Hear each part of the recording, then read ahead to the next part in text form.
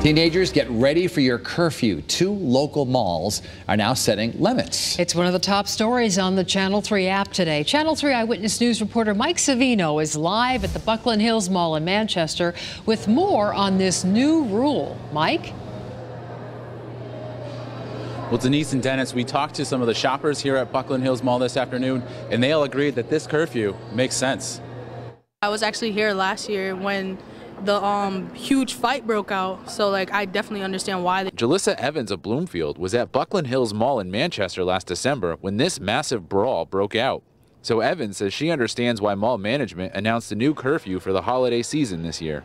Brass Mill Mall in Waterbury is also owned by the same company and will have the same curfew. Starting Black Friday, anyone under the age of 18 will need supervision after 5 p.m. on Fridays and Saturdays. After Christmas, it's every day starting at 1 p.m.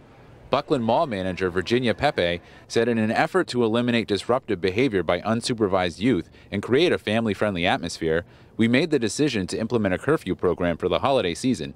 Last year's brawl included upwards of 300 people and resulted in 4 arrests.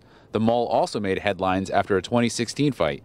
Every year we come to the mall and it happens, so it's you could predict that it's gonna happen again this year. Shoppers were supportive, but they had mixed feelings on whether they sympathize with teenagers. I could see how that could be a little aggravating because I'd want to be dropped off here if I was that age. So I could see that. Yeah, there's other places to go have fun though. You don't have to come to the mall. Yeah. So I don't think it's that big of a deal. And this policy did get support from the manager, the town manager, and the chief of police here in Manchester.